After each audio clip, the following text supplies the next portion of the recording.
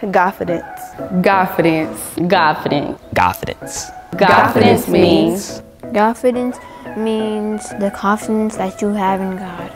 God is gonna help me through the school year and help me be brave. If you hurt, it's like having an invisible bandage on your knee. Nobody can see it, but you know it's always there. He is there and he knows what's best for you and he has a plan for your life. Always having God inside of me, like he's always with me.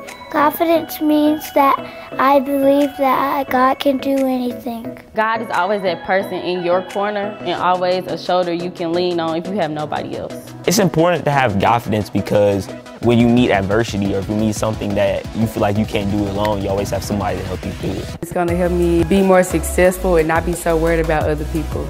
With God being with me when I go back to school, I can accomplish anything. He helps me with my math test. When I have to do my test and I get scared, he helps me feel better. When I'm not feeling good or sad, he helps me feel better.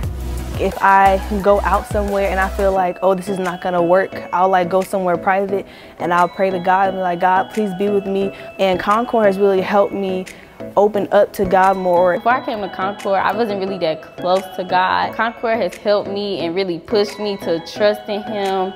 It teaches me more about God every time I come here. When I first came to church, I wasn't praying every night. I wasn't really engaged in church, but they started like bringing more fun to it and just really speaking on my level. But when you have God, it like gives you a boost to overcome a challenge and actually keep going and not give up, because you don't have to do it by yourself. Just trusting God's plan. He ain't never done you wrong. He ain't gonna do it now. That's Godfidence.